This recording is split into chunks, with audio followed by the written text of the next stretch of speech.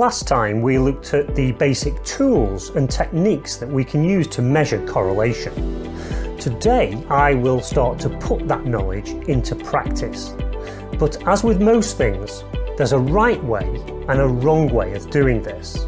And if you're not really careful, you could end up using a suboptimal technique to measure correlation.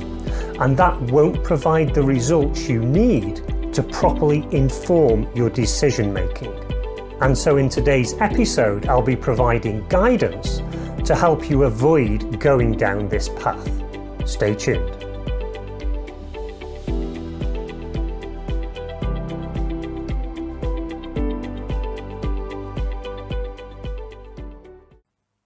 When it comes to measuring correlation to inform a well-balanced portfolio, there's definitely a right way and a wrong way of doing that.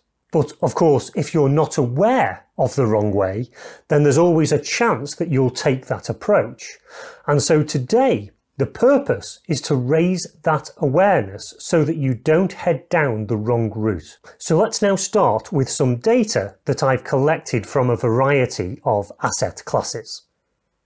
So what I have here is 1 year's worth of data that I've extracted from the Darwinex platform. And this just represents the close prices of each H1 bar.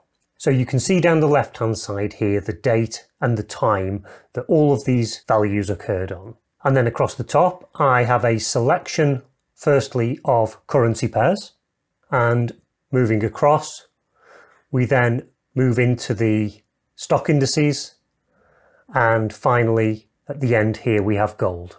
And so with this raw data, we're going to look at how we can measure the correlation between some of these assets. So let's start by looking at euro dollar and Aussie dollar.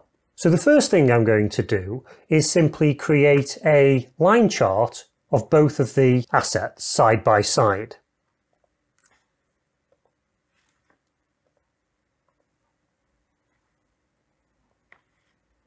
Now, on the face of it, it looks as if these two are relatively correlated. So we have a section where the price goes down for both assets, and then beyond this point here, it appears that they both begin to rise. However, if we look a little bit more closely at certain sections here, we can see that while euro dollar is rising here, Aussie dollar is still coming down. But of course, in order to ascertain a quantitative value, as we saw in the last episode, we have to use the correlation coefficient, which is R, or the coefficient of determination, R squared. Now, as I said before, I'm going to show you in this episode the technique that you need to avoid, because the temptation here is to simply take these values for euro dollar and Aussie dollar and calculate the correlation coefficient based on those. So let me show you now what happens when we do that.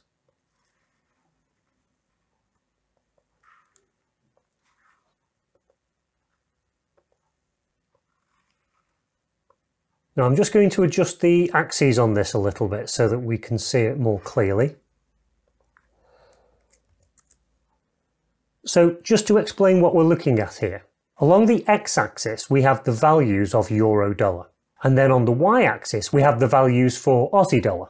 And as we can see here, there's definitely a pattern, and it's almost like a trail of prices as the ratio between them has changed. Now, of course, technically we can draw a trend line through this very easily.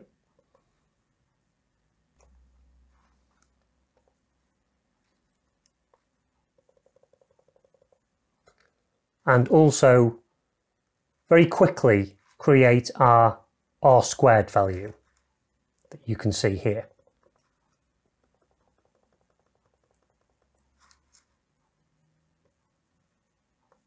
However, is this giving us an accurate representation of the correlation between these two assets? So let's now compare this to a few similar charts for different pairs. So here we have the Aussie New Zealand dollar price versus the Euro CAD. Now you'll notice a difference here, and I think there's a good reason for this. This chart on the left was for Euro dollar and Aussie dollar. Now, both of those symbols include the US dollar. And so naturally, that's going to contribute to correlation between those pairs. Whereas here, where we have the Aussie dollar, New Zealand dollar, and the Euro CAD, there's no common currency between the two. And so the behaviour seems a lot more random. And that is reflected in the R-square value. And so just as a reminder, a value for R squared of 1 indicates a perfect correlation, whereas a value of 0 represents no correlation. And so there's much less correlation here using this particular technique. Let's now move on and take a look at a couple of stock indices. So here we've got the Dow Jones Industrial and the S&P. And here it appears that there's a much larger relationship between the two.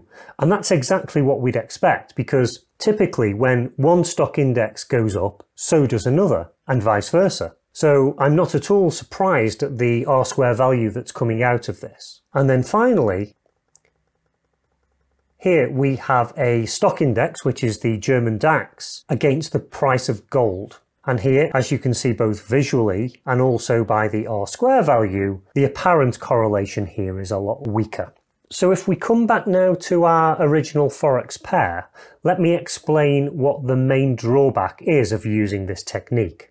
As you can see from the chart, there is this longer term relationship between the prices of each of those Forex pairs. However, as you can see at various points here, the prices do diverge, and so clearly those prices were moving against each other at certain points. So for example, Euro dollar might be strengthening while Aussie dollar was getting weaker, and vice versa. And that valuable information is lost when we produce the correlation coefficient in this way. And of course, that is critical to know for our portfolio diversification strategy. We need to know how often these symbols are moving in the same direction and how often they go in opposite directions. So, although on the face of it, this might seem like a logical way in order to calculate the correlation, I feel that it will not be giving you the information that you actually need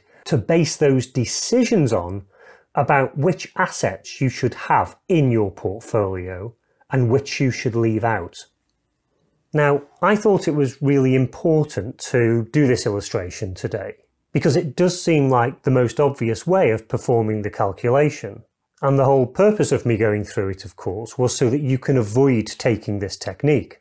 But that does leave the question, of course, about how should we therefore measure correlation in order to inform these really important decisions about the makeup of our portfolio.